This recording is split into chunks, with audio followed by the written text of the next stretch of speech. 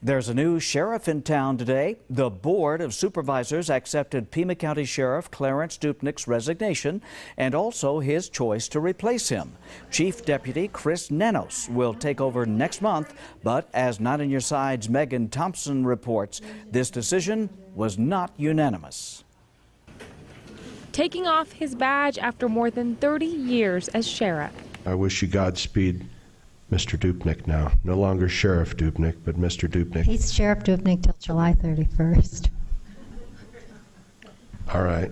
I'll give you that. And Sheriff Dupnik's replacement sat by his side at the Board of Supervisors meeting today. He's like a father to me. I've learned so much, and yet at the same time, I've not learned enough. The supervisors confirmed the sheriff's resignation, but debated how he should be replaced. There's something about going through that process that is good for one's character.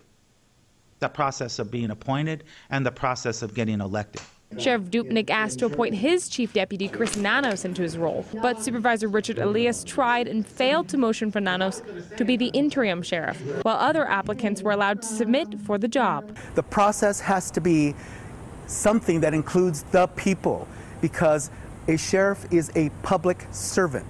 Several people today angry they didn't get the chance to voice their thoughts before the decision. This is so upsetting, and I hope Pima County takes notice, because we elect Pima County's top cop. Both the sheriff and the chief deputy told 9 on Your Side they understand why people may be upset, but they leave this decision up to the Board of Supervisors. The board has the authority to do whatever they want. That was at my recommendation, and I'm glad they did.